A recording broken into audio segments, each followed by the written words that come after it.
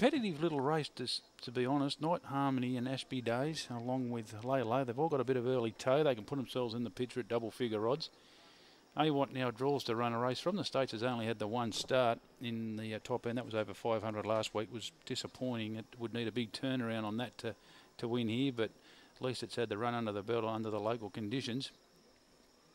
As they load in now.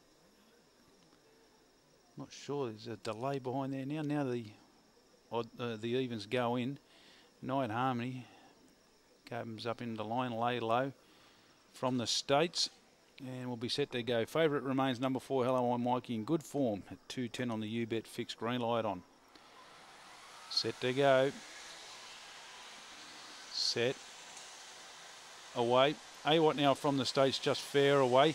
Jumping out pretty well out in the middle of the 9 was Here to Party, and getting up along the inside, Hello I'm Mikey quickly heads it off. Night Harmony deeper out comes on fair, and running through lay low into a place before the turn from the States, dropped right out the back, and A-Watt now is well out of commission, but in the drive to the line, Hello I'm Mikey, too good, goes on to score in good style over Night Harmony. Third will be Lay Low. Back in the field then we would have had Ashby Days, who was always in the back half of the field from